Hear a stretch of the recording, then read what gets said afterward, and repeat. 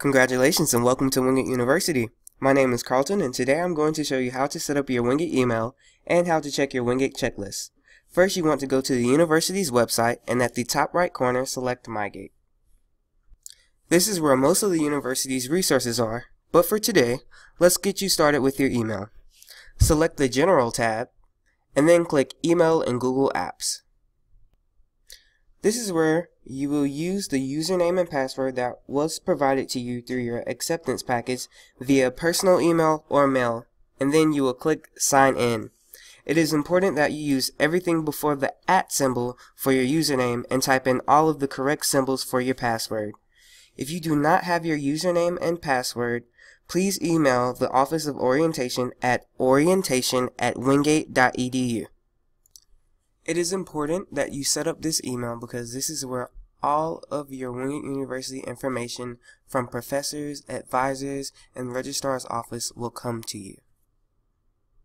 Next, to check your checklist, go back to the Wingate page and select WinLink Wingate and select Wingate Portal. Once again, when you see this screen, just log in with your correct username and password and click Sign In. The first thing that you would want to do when you come to this page is to verify your account. So you would just click this link, follow all that the screen prompts you to do, and return back to the Wingate portal. As an incoming student, you need to click this link and it will take you to your checklist.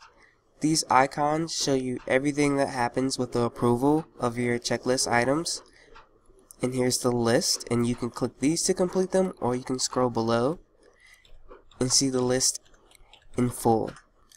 It is important to notice this very message that the system is updated every 48 to 72 hours, so please do not panic if you get on the next day and you see that it hasn't been approved yet, because it is 48 to 72 hours.